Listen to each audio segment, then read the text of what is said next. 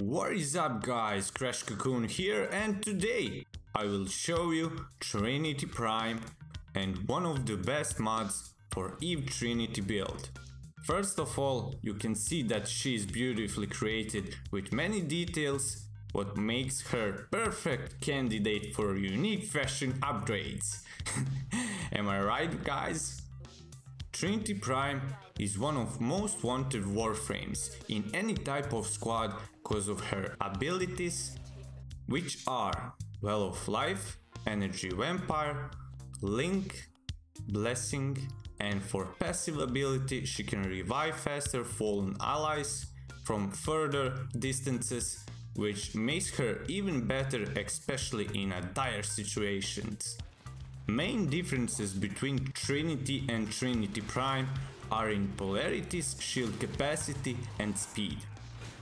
Trinity have a shield capacity of 100 and speed 1.0, while Trinity Prime have 150 shield capacity and 1.1 running speed and more polarities to customize as you wish. All other stats are basically the same.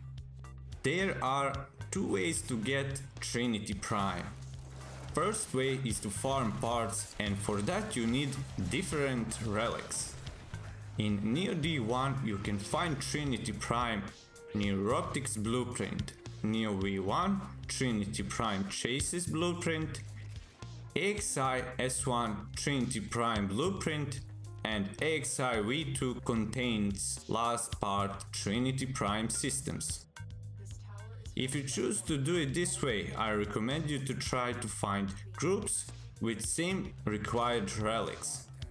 By doing so, you're gonna have a greater chance of getting wanted parts. And for a second way to get her is to buy prime parts for platinums from other players. With all that being said, I'll show you my set of mods for Eve Trinity build, and they are Physique, and I use it only cause I don't have Naramon polarity at this moment, but if you do have it, better option is to use Corrosive Projection.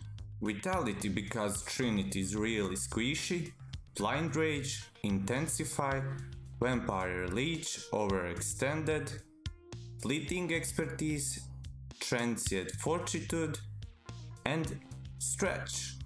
By the way, this mod really literally speaks for itself.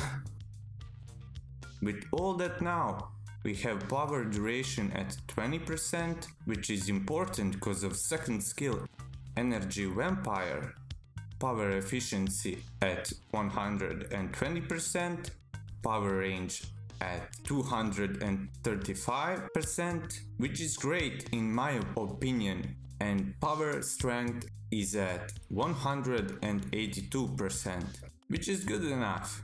With these kind of mods you will be able to give good amount of energy and fast heals to your allies. But be careful, because Trinity is squishy, and the best solution for that is to find safe spot and spam Vampire Leech as much as you can.